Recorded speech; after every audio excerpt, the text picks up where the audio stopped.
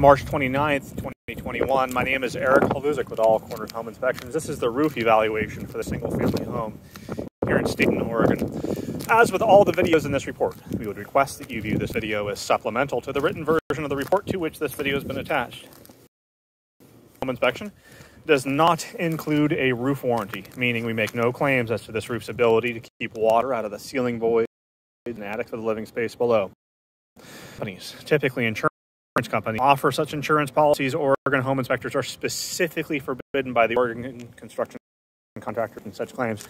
There are just a few moderate reportable challenges with the single-family home's hip style or predominantly hip style roof. We'll do our best to detail those challenges here. There's some siding challenges that facing dormer at the rear line. Looks like a woodpecker condition.